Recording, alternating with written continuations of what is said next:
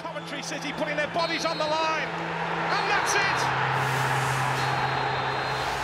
Coventry City, a club which was broken, it was homeless, it was at war, but they refused to go under. They're heading to Wembley. Nobody, and I mean nobody, saw this coming. On this channel I've done a couple videos on the incredible rise of Luton Town, with the Hatters having been a League 2 side in 2018, but something that's not been mentioned anywhere near as much is the fact that placed 4 spots below them that season was none other than Coventry City, who would go on to be promoted to League 1 at Wembley that same campaign. 5 years later and they're back at Wembley, but this time round fighting for a spot in the world's best league. Except the thing is, 2018 is nowhere near the beginning of this tale. This is the truly remarkable rise, fall and rise again of Coventry City.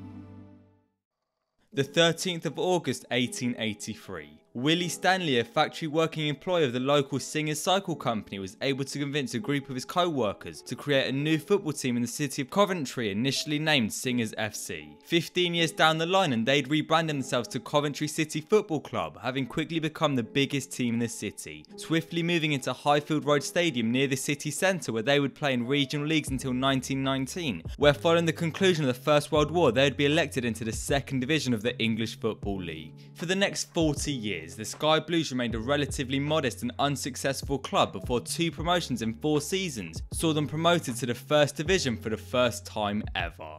Another 20 seasons passed, with Coventry finishing in the top half just twice, before the 1986-87 campaign saw them finish 10th, but also more importantly beat Bolton, Man United, Stoke and Sheffield Wednesday to reach the FA Cup semi-final against Leeds. And then, following an intense 3-2 extra time win at Hillsborough, Coventry made the FA Cup final, facing up against 7-time champions Tottenham Hotspur at Wembley in the club's biggest game ever.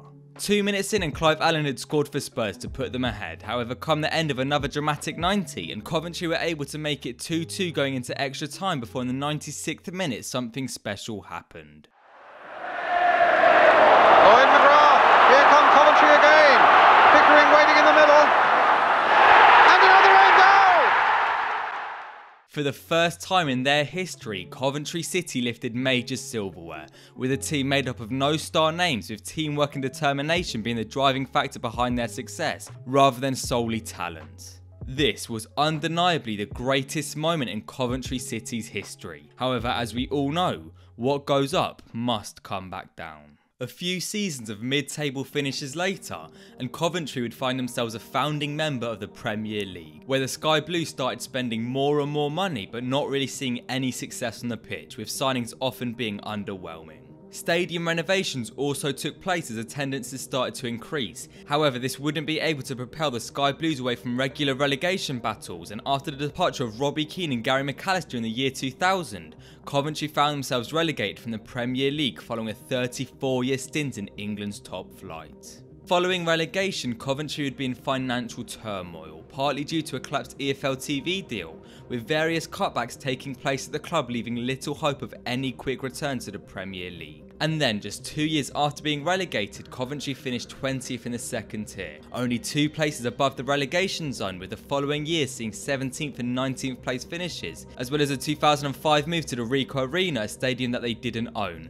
before the 07-08 campaign saw their lowest league finish in a half century, staying up by just a single point. It would be during this season where Coventry would see a change in ownership, as the Sisu Group stepped in to save them from administration with just 30 minutes to spare. However, things would not get much better for the Sky Blues. After another 3 disappointing seasons, Coventry would be relegated from the Championship in 2012, where despite numerous offers of a takeover, CC refused to sell the club, largely believed to be because they wanted ownership of the club's stadium. However, after failing to purchase the ground, CC defaulted on rent payments, claiming the money owed was simply too much for a now League 1 side, starting years of legal battles between the club and stadium owners. As well as this, Coventry's poor finances led to them losing key players, and after 8 weeks they sat second bottom of the table, set for back-to-back relegations before manager Mark Robins was hired, taking them from the relegation zone to a few points off the playoffs in a matter of weeks, before then leaving to take the Huddersfield job in February.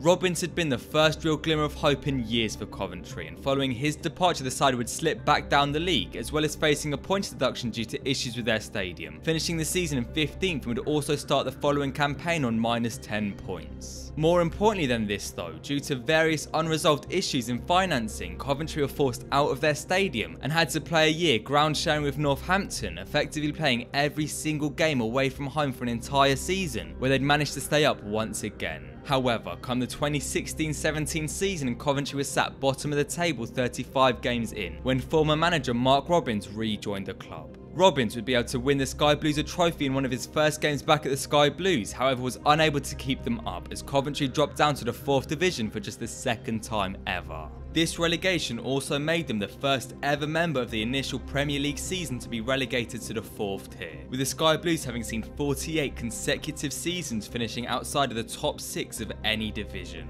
The club was still in financial ruins as well, owing almost £50 million, and with the relegation meaning even lower income, the club had well and truly reached their lowest ever point. But then, things started to change.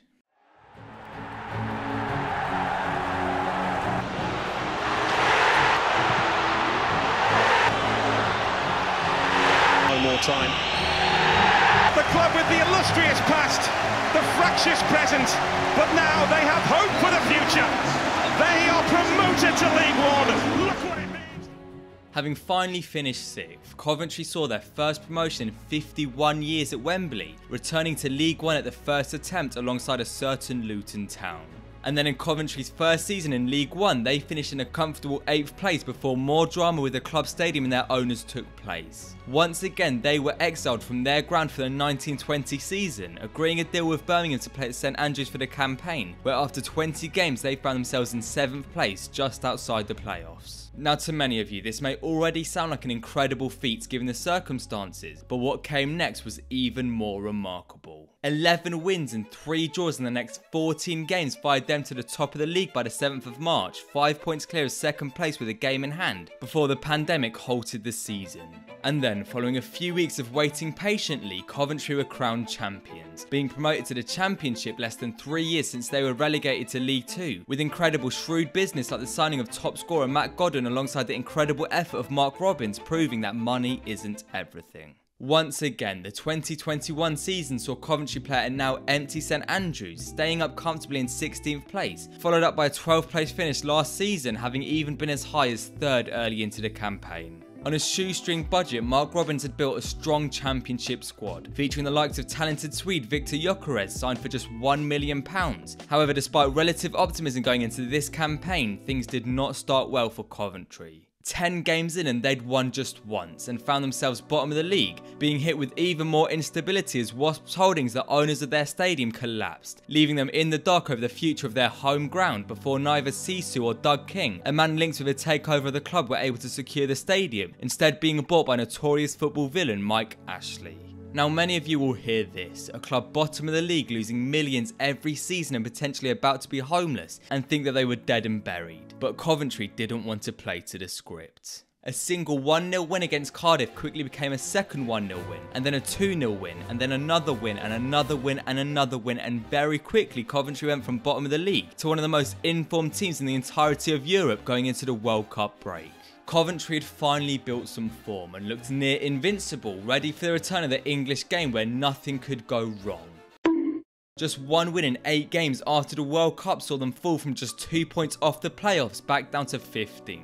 But that's when something incredible happened at the Sky Blues. After almost 2 decades of pain, Sisu finally sold the club, with Doug King buying a controlling 85% share as well as wiping the club's debt believed to be at around £60 million.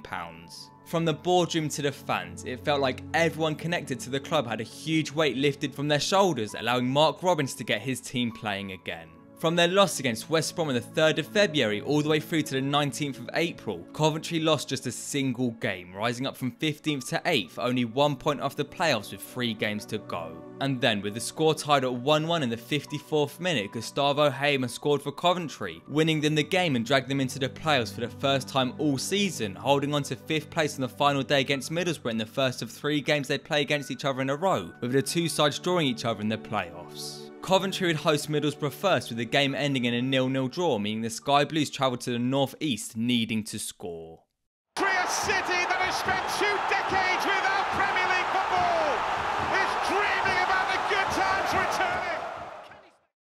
22 seasons since their 34-year spell in England's top division ended, Coventry find themselves just one game of football away from a return, fired into this position through the brilliance of star players like Victor Gyökeres, but most importantly the brilliance of Mark Robins. From being the most depressing club to support in the entire country just 5 years ago, to potentially needing just a single goal to be back in the big time, Coventry City's remarkable story is one of pain and suffering, but also belief and resilience. And whether they win or lose on Saturday, one thing is for sure: Coventry City FC will never stop fighting.